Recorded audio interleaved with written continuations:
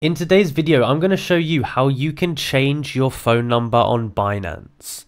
Now, before I get into this video, I want to say, please make sure you watch this video the whole way through and pay close attention for every single step to ensure you get this correct. Because if you do not get this right, then you could end up losing your Binance account or something like that. So please watch this video very closely.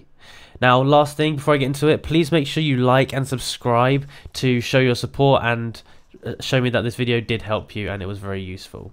Now, let's get right into the video. So, the first thing we need to do to change our number on Binance is we need to install and make sure that we have the Binance app installed on our phone. We can get this from the App Store. Now, we need to open up the app like this and we need to log into our account. So you can see right now I am logged into my account on Binance. From here, we can go to the top left and there's a little icon of a person, so we want to click on that.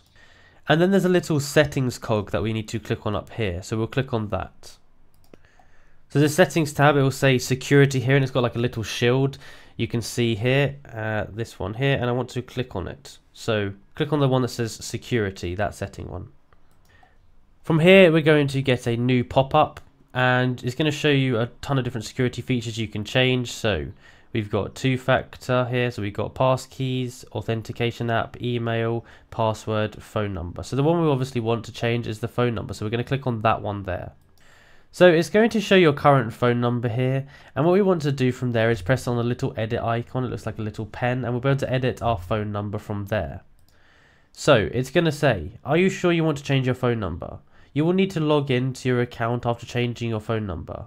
Withdrawals and P2P transactions will be disabled for 24 hours after removing your phone number. Verification to ensure safety to assets. 2 security verification methods are required for withdrawals and other actions. Using only one verification method will put your account at greater risk. So those are basically what it's going to say about changing your phone number.